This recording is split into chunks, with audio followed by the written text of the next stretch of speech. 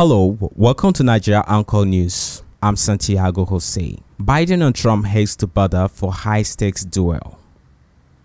Joe Biden and Donald Trump, who both traveled to the USA-Mexico border on Thursday, locked in a high-stakes political duel on the issue that could ultimately decide the USA presidential election. That border was crossed last year by 2.5 million undocumented migrants, an influx that has overwhelmed processing facilities and pushed social services into major American cities to the brink. The day provides an opportunity for Mr. Biden to try to convince voters he is serious about immigration, while Trump's own trip is yet another chance to shine a spotlight on an issue that has been the central focus of his political career. November's general elections is expected to be a Biden-Trump rematch, although the two candidates have not secured their respective parties' nomination quite yet.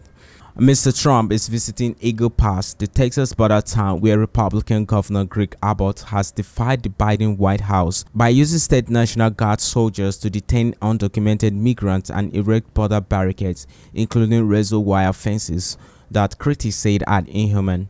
The former president is likely to tout this kind of aggressive measures and cite them as part of the reason why border crossings have dropped in Texas recently, while sparking in the Arizona and California states with Democratic governors.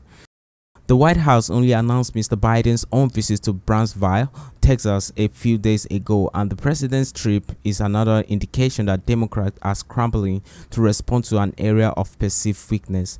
More than 6.3 migrants have been detained crossing into the USA illegally during Mr. Biden's time in office, a higher number than under previous presidencies. Though experts say the reasons for the spike are complex, with some factors predating his government. Thank you for being a part of Naija Anchor News today. Join us again soon for more. Stay informed, stay connected.